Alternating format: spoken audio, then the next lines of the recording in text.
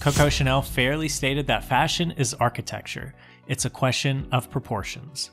Did you know that these 4 designers were trained in the architecture profession, and at some point on their journey, they transitioned over to the fashion industry? Virgil Abloh and his notorious brand Off-White. Zaha Hadid was known for a futuristic architecture, which then translated quite well over to the fashion industry. Tom Ford studied interior design in his final years of college, and then he finally followed his calling over to Gucci, and later his own brand, Tom Ford. And finally, Gianni Versace was a draftsman in his early career.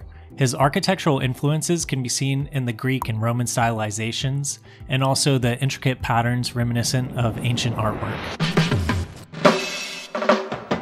In architecture, designers try to create something that's not only beautiful, but it serves a specific purpose, something like a home, office, or public space. Similarly, in fashion, designers have to create something that doesn't only look good, but it serves its intended purpose, whether it be casual wear, business attire, or formal wear. Glenn Murcutt is an Australian Pritzker Prize-winning architect best known for his ability to create a sense of place with his architecture and pay very close attention to surrounding natural environment and the needs of his clients. The Magny House is one of his most famous homes he has designed. The client's use of the land was mostly from camping, so they wanted a permanent home that reflected the lightness of a tent and responds to the beautiful surrounding landscape and climate. They also, of course, wanted the building to be practical by including 2 independent spaces, one space for themselves and the other space for their children, family, and friends. Athleisure wear is an example in the fashion industry that is designed very similarly to Glenn Murcutt's Magny House. It's designed to be stylish, comfortable, and capable of withstanding the needs of intense physical activity. It not only has to function inside the gym, but it also must look great and pair well with other pieces outside of the gym.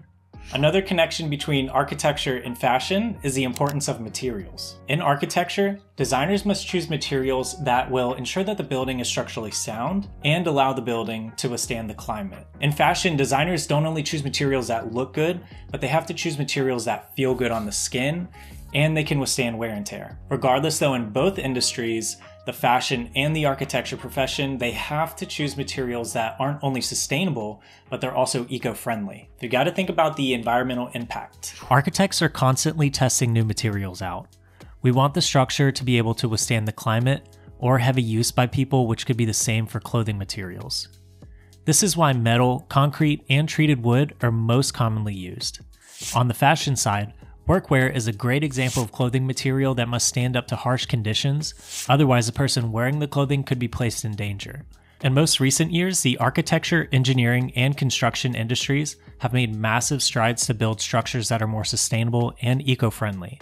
In the 1970s, architects were heavily scrutinized for their extensive deployment of large glass and steel enclosures that required massive heating and cooling systems to keep them occupiable.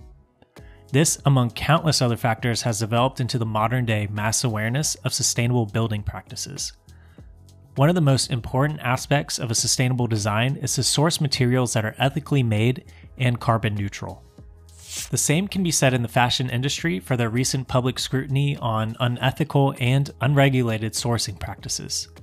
Fair labor practices is one aspect of this, and another huge one would be the energy consumed in obtaining and processing materials to be used for the clothing.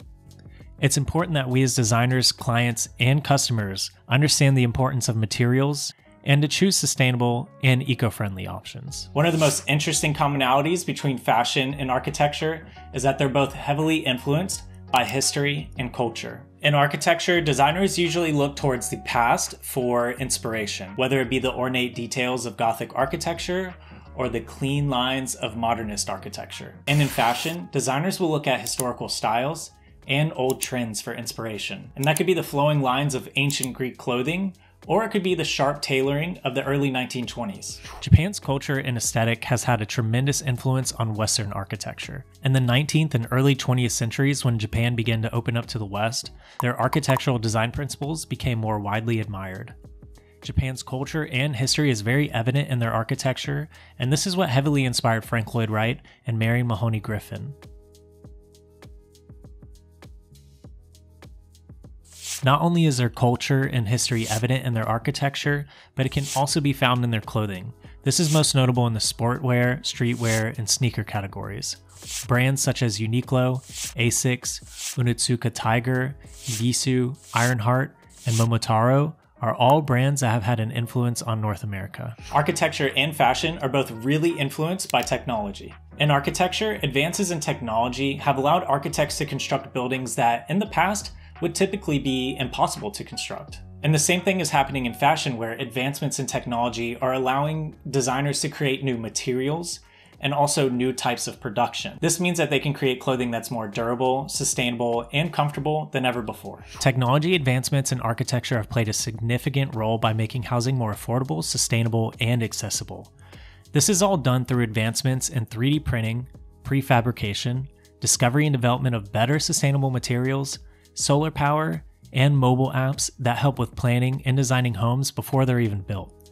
In 2019, the Vulcan 2 printer was used to build homes in underserved areas of the world such as Tabasco, Mexico. A nonprofit named News Story used their printer to build 50 homes in Tabasco.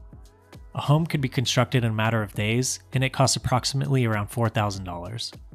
Once again, in the fashion industry, 3D printing to create shoes, mobile apps such as Marketplace to connect artisans with buyers, virtual fashion shows, and blockchain technology to create transparent supply chains in the fashion industry, these are all leading technology advancements that have elevated the fashion industry. I think the last and probably the most important connection between fashion and architecture is how they both can shape and influence the way that people experience the world. In architecture, buildings can create a sense of place and community, and that can be something like a busy city or even a peaceful nature retreat. And in fashion, clothing can help someone express their individuality and help them express their identity. That could be the colors that they choose, how they wear their clothes, and how they tend to accessorize themselves. A piece of architecture should enhance the surrounding environment through its beauty and function, as well as provide spaces that foster and enhance the occupants' experiences. Architecture, like fashion, should add value to the user and its surrounding context rather than take it away. It should make the user or wearer feel great and look great. The connections between architecture and fashion are many and varied and provide a fascinating insight into the way that humans create and express themselves. From design and materials, to culture and history, to technology and creating experiences, architecture and fashion are two industries that are intimately linked. And whether you're choosing an outfit or designing a building, these two will always continue to shape and influence each other in exciting ways. Remember to subscribe, and if you like the video, please like the video. I got 2 more over there that I think you'll really like. Right here next to me are a list of patrons that help to support this channel. You get a lot of great benefits, and it helps to cover the cost of the materials, and your name gets featured at the end of the videos like these amazing people right here.